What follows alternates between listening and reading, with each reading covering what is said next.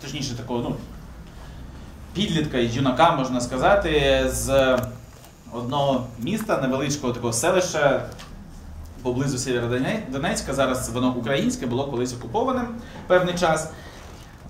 Реальна історія. Забув про безпеку, забив на романтику. Щасливий, допоки живий.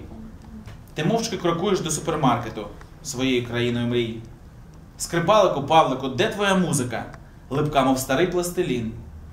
У синій шинелі, в картузику з гудзиком. Ідеш поміж сірих руїн. Там, де асфальт вигинається ніби віолончель, там, де сотні разів перебігав дорогу на червоне світло, такий чужий серед таких своїх.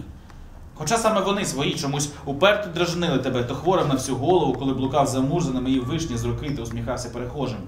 То божевільним придурком, коли щосуботи зі своєю скрипочкою приходив до пам'ятника Леніну і награвав веселі козацькі марші.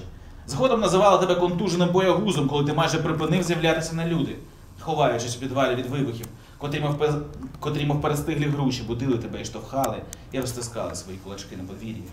І, звісно ж, бовдром, гальмом відмороженим вважала тебе повсякчас. Мовляв, усі пацани, як пацани нормальні, от тільки Павлику не пощастило. Павлик ніколи не ображався. Павлик молився і добре ховався. І ось він іде крізь майдани роздерті, на згині вогню, на олівчику смерті. Повз місто все, попри зблиски і смерки. Бо дуже потрібні вода і цукерки.